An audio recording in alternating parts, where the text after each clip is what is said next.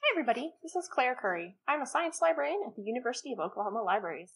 Today, in Options for Remote STEM Research, Video 10, we're going to talk about working with spatial data. Here I'll briefly mention some of the common software programs and let you know where you can find tutorials and resources on getting started with them. ArcGIS is a big name in spatial data. It has a lot of graphic user interfaces as well as programming capabilities with Python. Likewise, Quantum GIS is an open source project that's very similar to ArcGIS in a lot of ways, and the two programs have varying features, varying compatibilities with different operating systems. Project R is a programming language that's not specifically specialized for spatial data, but there's a lot of great spatial data packages to use, and it has the advantage of being scripted so you can rerun your analyses easily at any time. Tableau is a drag and drop interface, and we'll talk about an upcoming workshop at the end of this video. We've curated a selection of online tutorials for several of these resources at guides.ou.edu/geography and click on Researcher Resources. For Tableau, you'll want to go to libraries.ou.edu/digital scholarship and then click on Lessons and Tutorials. So we've talked about common data sources, how to find or make your own data sets, and now where to find resources on getting started using the data that you found. Let's now discuss some upcoming live events. First, on June 9th, we're going to have a live Q&A for these videos on Twitter at 3 to 4:30 p.m. Central Daylight Time. Theo Acker, Tara Carlisle, Brent Tweedy, and I will be answering spatial data questions live on Twitter during this time period. Registration is not required, but you can get more information at libraries.ou.edu/events.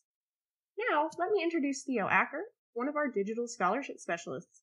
He's going to tell us about the two workshops coming up this June related to using spatial data. Thanks, Claire. Hi, I'm Theo Acker. My pronouns are he, him, his, and I am a digital scholarship specialist here at OU Libraries. On June 19th, I will be leading an afternoon workshop on using the drag and drop visualization tool Tableau. The workshop will include using spatial data to create a map.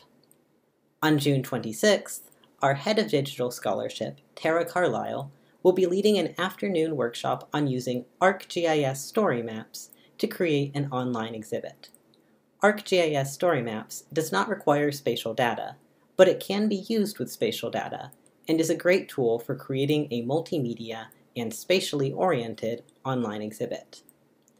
You do not need experience with spatial data to attend either workshop, but do register on our website for each workshop to receive the Zoom links. Thanks, Theo. We'll look forward to those workshops. Finally, more videos in this series, as well as announcements about upcoming live events, are available on Twitter, as well as the videos being announced on the Davis listserv. You can go to libraries.ou.edu/Davis and scroll down to listserv subscription. If you're watching these videos after the June 2020 workshop dates, please check out libraries.ou.edu/events for currently scheduled workshops, and you can also go to libraries.ou.edu/workshops-on-request to look at the curricula for the various workshops. We are currently, as of June 2020, doing all workshops online, so please request a workshop if you're interested, even while facilities are physically closed. We're all still here, ready to help you virtually. You can view past videos in this series at bit.ly/OUSTEMYT. Please contact me if you have any questions or comments. Thanks for joining us, and stay safe out there.